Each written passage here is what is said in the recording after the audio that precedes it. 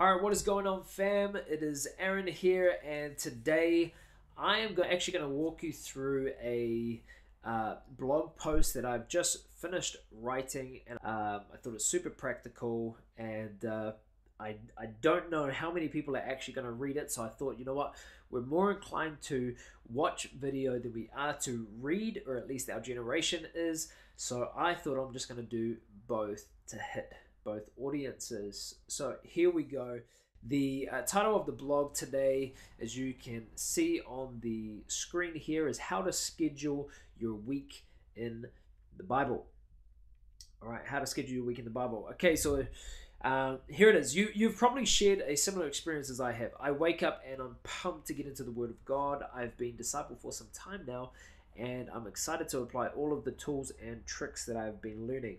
I sit down with my Bible, I open it up, expectantly waiting for God to speak clearly, plainly, and practically, except, though I know what I should do, there's just so much to get done that I don't know how to accomplish it in one session.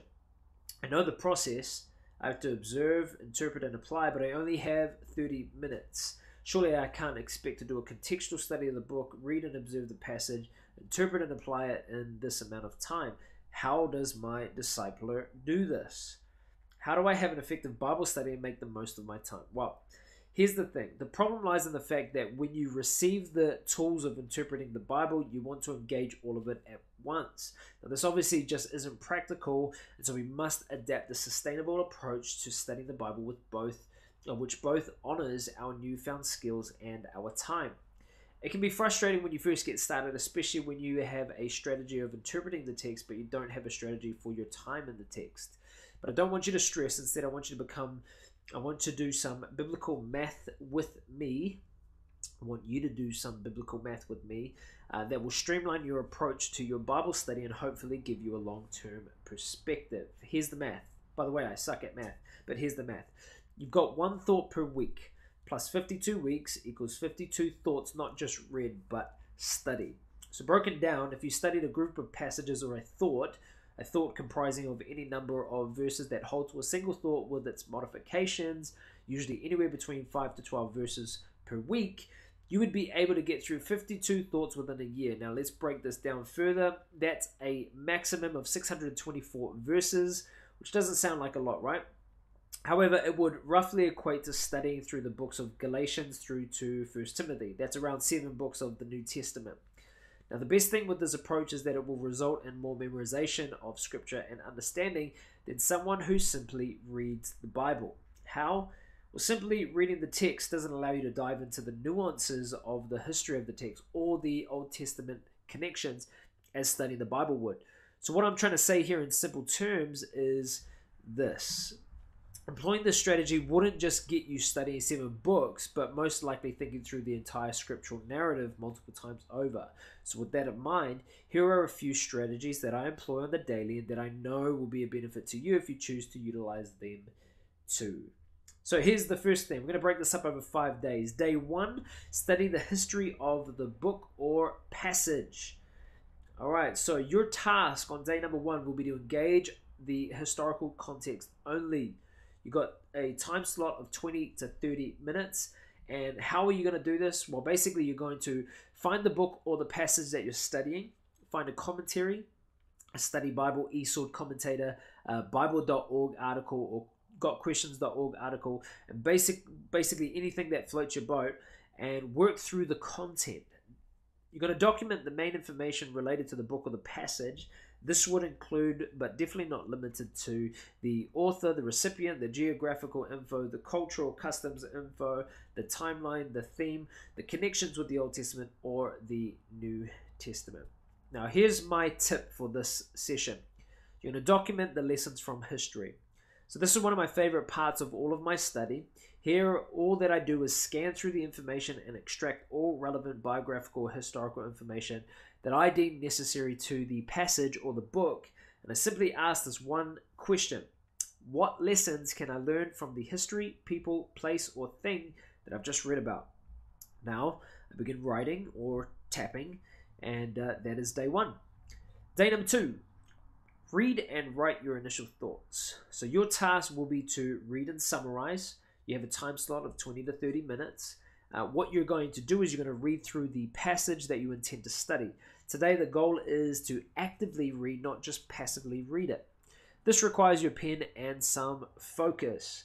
Highlight everything that stands out to you to set you up for tomorrow's observation process. Then summarize your initial thoughts by either rewriting the text in your own words, verse by verse, taking note of all the nuances in the text, or summarizing the overarching idea, or if you're super fast, do both. If you're super fast, just do both.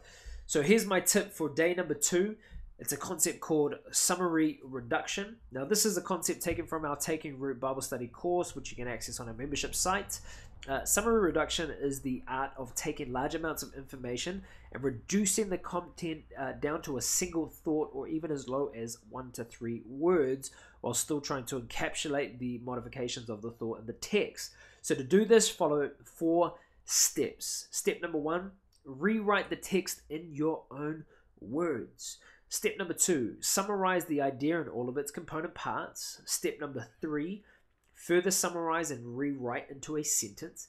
Step number 4, try to boil this down to 1 to 3 words. Okay, so your 20 to 30 minutes is up on day 2. Let's move to day number 3.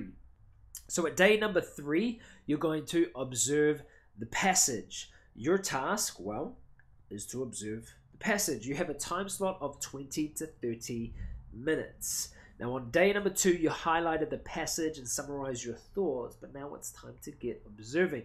Throw on your goggles, fam. In this time slot, you are going to be looking out for all of the nitty-gritty details. In observation, you want to look for what is in the text versus what is not in the text. So you want to look at grammar, everything from nouns, verbs, prepositions, adverbs, adjectives to tense. You then want to look at the broader picture and examine from an idea level what the author is trying to say to his audience. At this stage, I'd recommend eSword, as highlighting is much simpler here and doesn't look like World War III on your paper text Bible. At least in my Bible, it looks like World War III. My tip for day number 3 is examine phrases to words and then words to phrases. So to streamline this process, I start with noun and verb phrases. By separating the noun and verb phrases, I can very simply see what the author is trying to say without too much hassle. So what is a noun phrase? It's essentially a short sentence or a part of a sentence that is leading somebody to a belief, a person, a thing, or a place. Its goal is to tell me information. What's a verb phrase? It's a short sentence or part of a sentence that is leading someone to an action or describing that action. So I first identify the phrases in the text. This takes all but 5 minutes, and then I dive into the words that are within those phrases. This makes my observation time super succinct and very, very efficient. This whole process might take around 20 minutes total, but I suppose you want to leave a little bit of time because if you're just beginning, it might be a little bit longer, but with training, you definitely get faster. When I've completed this, I then reverse engineer my thought process to make sure I got it all. And I move from the words back into the phrases. And at this point, I should have a very good indication of the meaning of the text. But don't start interpreting just yet, because that's day 4's job. So here we are. Day 4, interpret the passage. Your task is to make clear the unclear. You have a time slot of 35 to 45 minutes. I'm sure you could give that up to Jesus, right? So the process here is, well, you first need to understand that this is the most time-consuming portion of study, depending on the text that you are in, of course. It also depends on how deep you want the study to go. If you're studying for a message or are just really interested in the details of the text, then take your time here. However, if you have followed the steps up until now, you most probably have done some pretty good work here already. So here we are looking to clarify anything that we're unsure about, and there's a few things that we need to consider. Number 1, you need to define the keywords in the original language. I recommend eSword's lexicon tool, which you can download Strong's and Thayer's dictionaries to assist here. I've realized I've just made a mistake.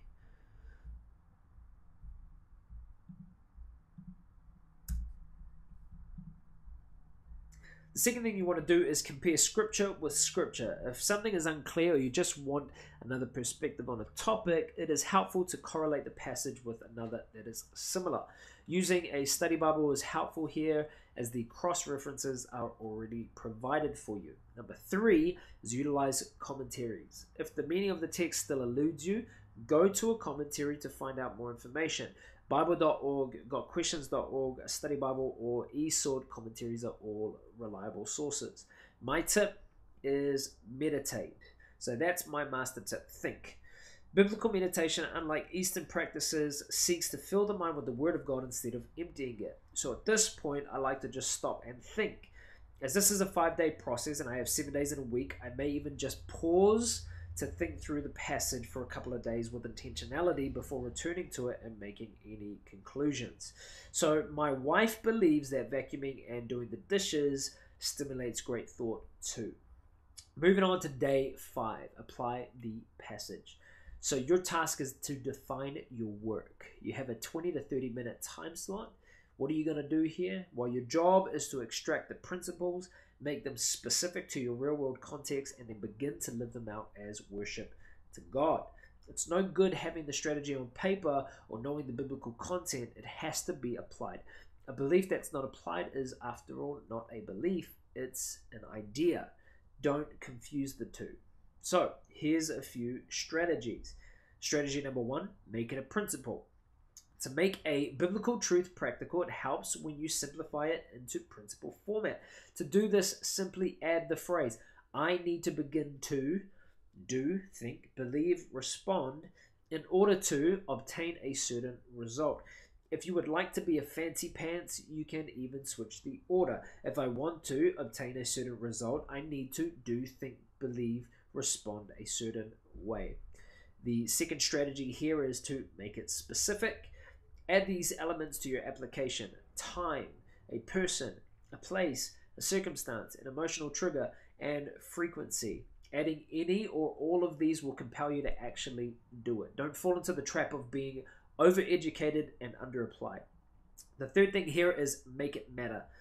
Remind yourself of the result of the action, the benefits of the action, and your identity in Christ, because after all, you are what you apply.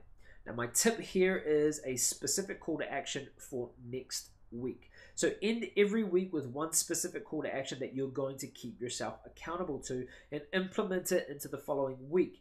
You can call on an accountability partner here to help with this, or you can keep a journal log of all the things that you're going to apply and then review them weekly. Get this, if you applied this technique, you would have added at least 52 additional attitudes, behaviors, or beliefs into your daily life. Now that is transformation.